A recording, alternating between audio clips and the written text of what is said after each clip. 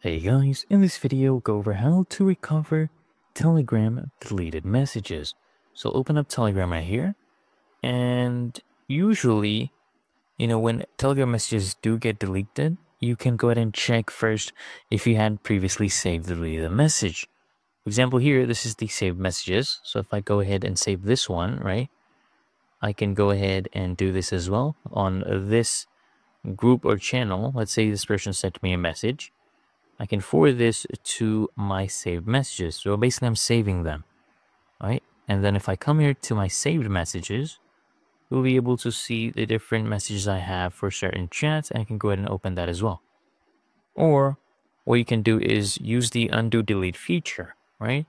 If I try to delete this chat, I can click on undo within 5 seconds.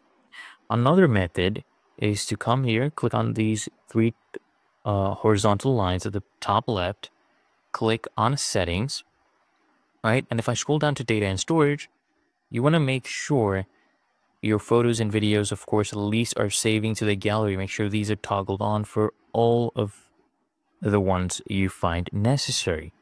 And what you can also do is you can come down here, make sure everything is being backed up to your cloud storage. I'll show you that later, how to go ahead and check. What you can also do, click on storage usage and make sure everything here is set to never. So you're not removing any cached media, right? And here you can see all your chats that you are backing up. So if I come here, click on settings, scroll all the way down to users and accounts, then come here and select Telegram, you'll see that my account sync is currently on, as you can see. So everything here is being backed up. So if I do reinstall Telegram, all my messages will be there.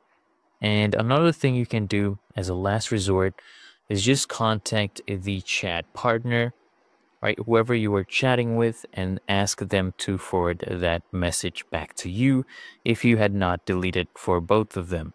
For example, if I do try to delete this one, you can delete it either for you or for both of you, right? And it's really that easy and simple.